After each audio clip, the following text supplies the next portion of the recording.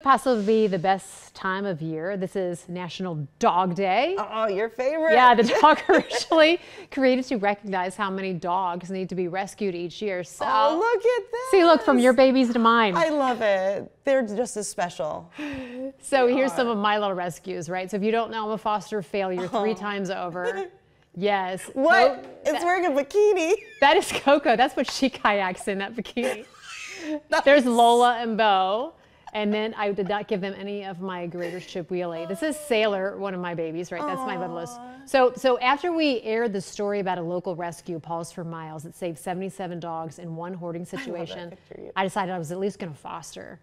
And then I adopted. And then Bo, there's Big Bo right there. We call him Bo Diddley or Bo Jackson. Yeah. A few months later, we fell in love with him. We kept him. He does not fit in that bikini. So we here at Fox 19, we also love dogs. We want to highlight some other dogs that are stationed. I know that's Megan's dog. That's Scout. Yes. Yes, Megan O'Rourke's little puppy. Oh, that's like a classic good family dog there. Oh, and there's Megan's stepson, Jack. Yes, Jack. Posing with Scout on the first day of school. Oh, that's a good-looking dog. This is Hira. She is Dayside executive producer Kira's dog. Oh, Kira's dog. I love that pattern, the gray and the black speckle. She adopted her when he was 1, and now he is 4. Okay, who's Brooke's dog? Was that last one, I believe? Yep, special projects producer Brooke.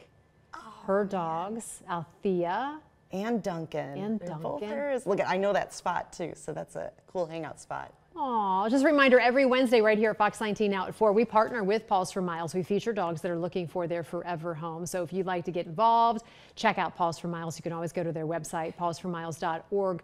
You can also just call them. We just talked about if you're not so computer savvy, call them 513-290-8817. I know I would be a foster fail too. You would be. Oh, I know I would be. It's hard. Well, my mom I adopted, she wanted a cat, so I went to a shelter nearby and I adopted. I took care of it for a couple weeks and it was very hard giving it to my mom. It was hard, but I know, it's like you get so attached. Well, it was funny because I was even thinking when we were fostering Bo, I thought, it'd be great for Spencer. And I'm like, I don't think I can give Spencer this dog. This dog's like awesome. Like, look at it, it's for you. I mean, Spencer, I love you, but